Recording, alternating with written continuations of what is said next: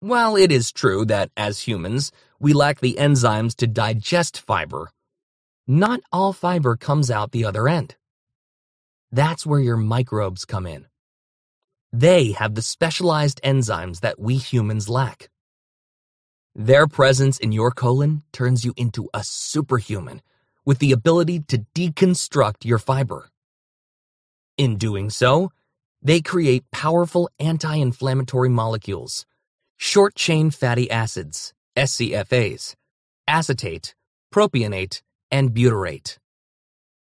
These SCFAs are the medicine our bodies crave.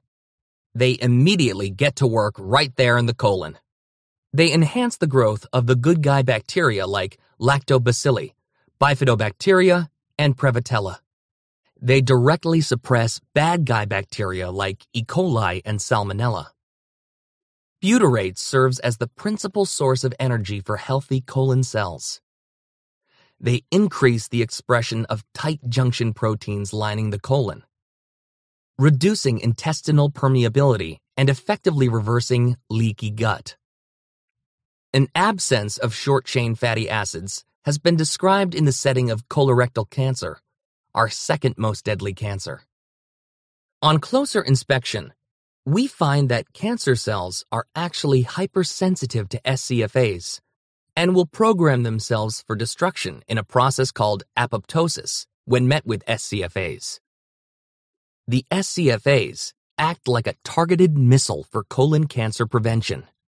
Baroom!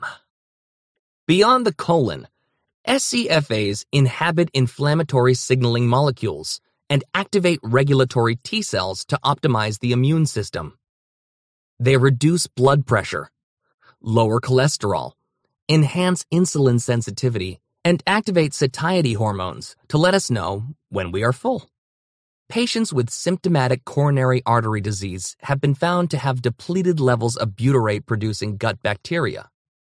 SCFAs alter breast cancer cells and appear to make them less invasive. Basically, these last two paragraphs lay out how getting more SCFAs from dietary fiber explains the most powerful findings from Dr. Reynolds' study that we just discussed. Fiber is getting sexier by the moment here. If you dig into the medical literature, as I have, you will start feeling like SCFAs are popping up everywhere.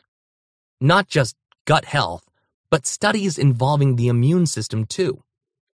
For example, one of the burning questions of the COVID-19 pandemic was why one person can carry the virus symptom-free, while another crashes into the ICU with cardiopulmonary failure. Given the strong connection between the gut and the immune system, 70% of the immune system lines the intestine. I had my suspicion that the gut was once again in play. The answer came in January 2021 in the journal Gut, when they compared the gut microbiome of those with COVID-19 to healthy controls. They found that people with COVID-19 were harboring more inflammatory microbes and missing anti-inflammatory microbes. These changes became more pronounced as COVID-19 severity got worse, correlated with inflammation in the body, and persisted even after the infection cleared. Basically, the disturbed microbial pattern was creating inflammation, and that inflammation was behind the severe manifestations of COVID-19.